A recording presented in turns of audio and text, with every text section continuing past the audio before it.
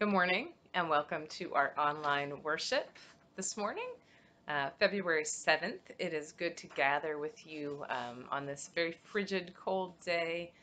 We stay warm at home and we're grateful to gather together um, in our homes and have these resources available to use. Um, the bulletin will be posted on our website, which is www.ctvelca.org. And while you're over there, you can just click on the video. If you're starting from YouTube, the YouTube link will be right there above the bulletin as well. And so you can just click on that to follow along. If you want, we're going to do a little bit more complete of a service since we had a little bit more of advance notice. Not quite enough for us to record all together in the sanctuary, but enough for us to put together a little bit more um, in terms of splicing the music and whatnot. So we will have our hymns. We won't have communion. That's still in the bulletin because I made this before we decided it was going to be too cold to be outside in the parking lot. Um, but we begin, and I invite you, wherever you are, to just take a moment with me of silence. Sometimes we come to worship with all sorts of everything and hecticness, even if we're staying at home in our jammies.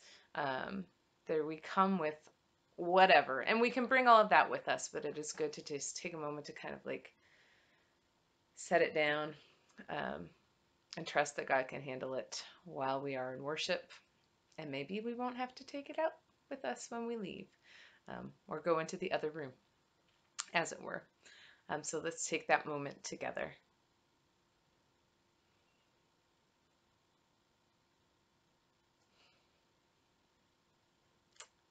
And we begin with our greeting, which is in the bulletin on the first inside cover. The grace of our Lord Jesus Christ, the love of God, and the communion of the Holy Spirit be with you all. And we pray our prayer of the day. And if you have the bulletin in front of you, I invite you to pray that with me out loud. Or just read along if that's more comfortable. I know sometimes it's awkward if you're with other people or home alone. But let us pray. Healing Lord, by your goodness you healed many who were ill, even raising the dead to life. Restore us to new life, healing our hearts, minds, and spirits, so that we may proclaim praise and gratitude for your compassion to all who will hear. In the name of the one who is himself new life, Jesus Christ our Savior. Amen. And we continue with the psalm, which comes from Psalm 119, which is a really long psalm. So you see, we're going to read verses 105 through 107, and you can read the bolded parts if you like, along with me. Your word is a lamp to my feet and a light to my path. I have sworn an oath and confirmed it, to observe your righteous ordinances. I am severely afflicted. Give me life, O Lord, according to your word. And the gospel is the gospel according to Luke, chapter 7. Glory to you, O Lord. After Jesus had finished all his sayings in the hearing of the people, he entered Capernaum. A centurion there had a slave whom he valued highly and who was ill and close to death. When he heard about Jesus, he sent some Jewish elders to him, asking him to come and heal his slave. When they came to Jesus, they appealed to him earnestly, saying, "He is worthy of having you do this for him, for he loves our people, and it is he who built our synagogue for us." And Jesus went with them. But when he was not far from the house, the centurion sent friends to say to him, "Lord, do not trouble yourself, for I am not worthy to have you come under my roof. Therefore I did not presume to come to you. But only speak the word, and let my servant be healed. For I also am a man set under authority with soldiers under me. And I say to one, 'Go,' and he goes, and to another, 'Come,' and he comes, and to my slave, 'Do this,' and the slave does it." When Jesus heard this, he was amazed at him, and turning to the crowd that followed him, he said, "I tell you, not even in Israel have I found such faith." When those who had been sent returned to the house, they found the slave in good health. Soon afterwards he went to a town called Nain, and his disciples and a large crowd went with him. As he approached the gate of the town, a man who had died was being carried out. He was his mother's only son, and she was a widow, and with her was a large crowd from the town. When the Lord saw her, he had compassion for her and said to her, "Do not weep." Then he came forward and touched the bier, and the bearers stood still. And he said, "Young man, I say to you, rise." The dead man sat up and began to speak, and Jesus gave him to his mother. Fear seized all of them, and they glorified God, saying, "A great prophet has risen among us, and God has looked favorably on his people." This word about him spread throughout Judea and all the surrounding country. This is the gospel of the Lord. Praise to you, O Christ. And we'll see if I blew up the font on my tablet big enough to read my sermon without my reading glasses. We'll see. I changed my prescription and now I need my readers a lot more. This Sunday, today, obviously, is the Super Bowl. And I was hearing stories about the fans that they were going to allow to be there. And I went and I looked, and it said that the NFL is going to allow 22,000 people to attend this year's Super Bowl, which is a lot of people, but only about 1/3 of the normal number of people that the stadium can hold. And I thought, boy, that's a lot of empty seats. And of course, we all know the reason for this is COVID precautions and trying to space people out and be as careful as possible while still having some sense of that celebration and festivity and excitement. But thinking about all of those empty seats in the stadium got me to thinking about all of the other empty chairs in our lives as individuals and as a nation, as a world. Just last night, I was looking at the statistics, and over 465,000 people have died from COVID in the United States, and about 2.3 million people have died worldwide. And every Saturday morning, I listen, usually while I'm puttering around the house and cleaning up the dishes and drinking my coffee and doing whatever random Saturday morning chores I feel like I need to get done. I usually have NPR on the radio. And they've had this ongoing series of reflections about individuals who have died. They've had interviews with family members of people who have died. They've had conversations where two people talk about their loved one. And I don't know if they do it every week, but they do it a lot. And they have had people from all walks of life, like the people who have died were people from all walks of life that might not have had anything in common while they were living. Different backgrounds, different incomes, different races, different religions, and yet their families and their loved ones now all linked together through this horrible common experience of losing someone to this terrible disease. That commonality, of course, is because this virus and death in general does not particularly care where you come from or what race or religion you are or how much money you make, although it is certainly true that people of color and people living in poverty in this nation have definitely suffered more greatly than other people of more means, perhaps. They have been more likely to die from this disease. But whatever they had in common or did not have in common, what all of these people left behind have encountered is this empty chair. The one at the holiday gathering or the Zoom birthday party or the drive-by parade of birthday or anniversary wishes. We've all experienced that, even if we haven't lost someone we know to COVID. We have lost people to other accidents or other illnesses, and all of us have experienced that grief and loneliness and loss, no matter who we are, of losing someone we love and having that empty chair across the table. And we don't usually have much of a say. I mean, practically never have much of have any control over why and how that happened, how we lost someone.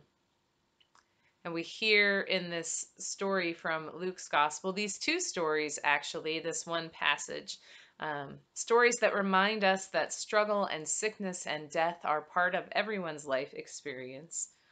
First, on the scene, we meet the centurion, although we never actually meet the centurion, we just meet his little emissaries that he sends out. But on the surface of things, he would seem to have a pretty good life. He is a Roman soldier, he has power and privilege, he has authority over other people, he has community respect, right, from the Jewish leaders and others. He has enough wealth to own slaves, to have built the synagogue for the Jewish community in which he lives. But for all of these advantages in his life, for all of his experience as someone who normally could say, go, come, do this, and they would go, come, and do these things that he commanded them to do, when he sends for Jesus, it is because this slave that he values highly, and I know slave is makes us feel icky. It's not a word we're real comfortable with because of all of the history in our country. Um, but it was part of life in ancient times in a different way than it was in our country. But this slave that he valued highly was ill and close to death, Luke tells us. And the centurion comes face to face with a situation that he cannot command, with a situation he can't control or change. And then we meet a widowed woman in the town of Nain. Now Jesus is coming from town to town, from Capernaum to Nain, 25-ish miles, I think is what I read. And he is approaching the gate of the town with this whole crowd of people, with a bunch of disciples and others, and they see a funeral procession coming out towards the gate for a man who had died, and he was his mother's only son. She would seemingly have little in common with the Roman centurion. She is Jewish, he was Gentile, she's a woman, he is a man, obviously. She has lost her husband, she's a widow, and now she faces this fresh grief of the death of her only son. And so now she is facing a world without protection and without perhaps provision. Women were kind of pretty much dependent on the men in their family, although the community certainly would support her. But that is always a command in Scripture, right? To remember and take care of the widow and the orphan. Um, and so she has probably financial insecurity, even with that community support, um, along with the emotional grief of losing her son. And there are all of these feelings and future worries kind of swirling about, and there's nothing that the widow can do either to change any of it. She can't go back and make her son alive again. And so the centurion and the woman, who may not have much in common, both are met by Jesus in this moment of loss or danger of loss. And both are facing the prospect of that empty chair in their homes moving forward into the future. And both are powerless to control or change the outcome. And then along comes Jesus. He is, Luke tells us, we kind of skipped over from the end of chapter 6 where we ended last week. There's more of chapter 6. It's the Sermon on the Plain, which is similar to Matthew's Sermon on the Mount, with a little bit different take on some things. But he is fresh off of that Sermon on the Plain, and he comes into Capernaum. He had done a whole lot of teaching and a whole lot of healing on that plain, and he comes to Capernaum. And as he comes into the town, he is greeted by Jewish leaders who are sent by the centurion to ask for Jesus' help to heal his servant, his slave. And Jesus goes with them. He doesn't have to, but he does. And as they get a little bit closer to the house, the centurion sends out more people, another delegation, to say to Jesus that you don't have to come into my house. That would have been perhaps a religious as well as a cultural boundary for this Jewish teacher to go into a Gentile Roman occupying force soldier to his home. But the centurion says, just speak the word and my servant will be healed. And Jesus is amazed at this faith that he sees, that from the man, from the centurion, the Roman soldier. And so he doesn't continue on his way, but when the people get back to the house, they find the slave is well and in good health. So Jesus, who knew all along he could heal him, does heal him from a distance. And then the story moves us along to the town of Nain, where Jesus encounters this widow woman. And the reading says that Jesus saw her and had compassion for her. And he says, "Do not weep," which is not exactly like the most compassionate thing you can imagine someone saying. If you ever had like a helping professions kind of a class, um, pastoral care 101 would say, don't say something like that to somebody who's just lost their only son. But Jesus knows what's coming next, and Jesus reaches out and touches the bier. That's the thing that they carry the body or the coffin on. And he says to the man, "Rise up and speak." And he does. Well, he doesn't tell him to speak. He says, "Young man, rise up." And he does. And he sits up and he starts to speak. And Jesus gives him back to his mother. And there's this reunion that was never supposed to happen, right? How does something like that happen? And the people are both afraid and filled with this awe and glorifying God for this prophet. They recognize a prophet who has risen in their land, that God has blessed them through him. This is what Jesus does. He comes into these situations of loss and of grief, and Jesus speaks life. He comes despite those cultural and religious boundaries. You didn't touch a dead body, you didn't touch the platform, like that made you unclean. You didn't go to a Gentile's house and into their home. There is ritual in, uncleanness in that. And yet he comes to the aid of these two people who are desperate and in need. One who doesn't even have a chance to ask, he just acts on his own. And he speaks to them healing, and he offers them hope by his presence with the widow, and even by just speaking the word when he is not physically there for the centurion's servant. And so Jesus transforms their grief and their sorrow and their loss into amazement and joy. It is true for us too that loss is certain in our lives. None of us gets out of here without experiencing some hardship in life. Sickness and trouble and anxiety and doubt and death comes to everyone. But that is not the final word. Jesus doesn't come and remove all of the empty chairs from our tables. We know that. He doesn't make it so there's never an empty chair to begin with. But Jesus does come and enter into our grief and into our sorrow. He comes and walks along with us in our funeral processions, whatever that we may be grieving and mourning. He comes alongside us in our fears. I don't think he usually does say don't weep to most of us in most of our situations, but instead, with that compassion that he has, that is such a deep part of who he is, he weeps along with us. Jesus comes and shows up in the friends who mourn with us, the ones who pray for us and present our requests to Jesus on our behalf. He comes in the form of those who carry us along and support us in so many ways. Jesus comes in that peace that passes all understanding, and in the Spirit who prays for us with sighs too deep for words.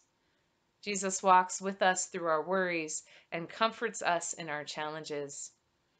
His presence with us helps us to live through the grief of all of our empty chairs, because in Jesus we see the empty tomb that lies beyond the empty chair, and we remember that Jesus has conquered death. And so we rejoice in the promise of the resurrection, even with tears on our face, even in the midst of our grief. We rejoice in that promise and that hope. And for that promise of the resurrection, we say, thanks be to God. Amen. And now Charmaine very kindly recorded our first hymn, which is Healer of Our Every Ill. And so I invite you to sing along or listen along and read the words. And we'll be back together for the Apostles' Creed.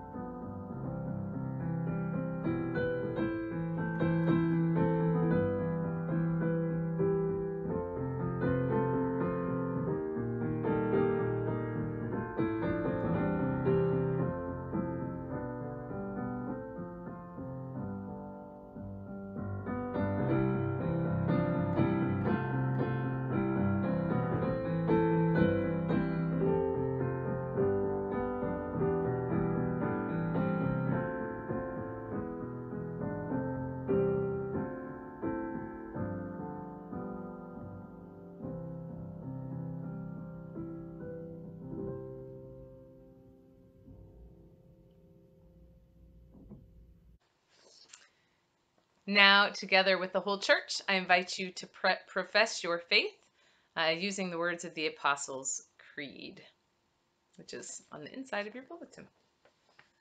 I believe in God the Father Almighty, creator of heaven and earth. I believe in Jesus Christ, God's only Son, our Lord, who was conceived by the Holy Spirit, born of the Virgin Mary, suffered under Pontius Pilate, was crucified, died, and was buried. He descended to the dead. On the third day he rose again. He ascended into heaven. He is seated at the right hand of the Father, and he will come to judge the living and the dead. I believe in the Holy Spirit, the Holy Catholic Church, the communion of saints, the forgiveness of sins, the resurrection of the body, and the life everlasting. Amen. And we continue with the prayers of intercession, and each petition will end with healing God, and the response is hear our prayer. We pray for the church, the world, and all those in need. A Roman officer recognized the power of words to create and bring about results. May we take responsibility for the words we utter and the worlds we create with them, choosing to speak love, mercy, and redemption for all. Healing God, hear our prayer. We live in a competitive and often ruthless world where few prosper wildly and too many go without basic needs. Help us to even the balance and work for fair compensation of workers and distribution of resources so that all may thrive. Healing God, hear our prayer. Our headstrong ways have brought destruction and disaster upon this planet we call home. Show us how our equally strong powers of innovation and creation can begin to turn around the damage we have done and bring about restoration in the natural world. Healing God, hear our prayer. You only need to say the word and we are healed. Cure our ills, whatever their cause, and strengthen us to continue serving you. Bless all of those whose names we bring before you today, especially Paulette, Foy, Carolyn, Sue, Vicky, Ethel, Marge, Richard, Nancy, Irv, Gloria, Lois, Sally, Grace, and all those we name before you now.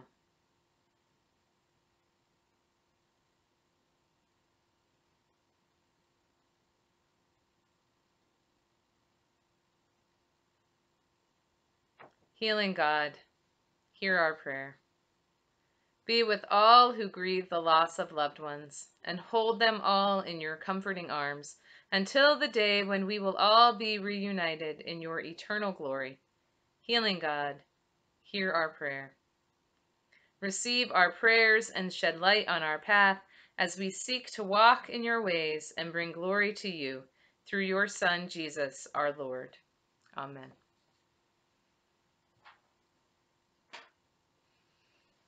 And as I said at the beginning, I believe we're going to not do communion at home and look forward to having communion in the parking lot when we can do that again next week, we hope. Let's pray for good weather. And so we will move on to the Lord's Prayer, and I invite you to pray that with me. Let us pray. Our Father, who art in heaven, hallowed be thy name. Thy kingdom come, thy will be done, on earth as it is in heaven. Give us this day our daily bread, and forgive us our trespasses, as we forgive those who trespass against us. And lead us not into temptation, but deliver us from evil. For thine is the kingdom, and the power, and the glory, forever and ever. Amen.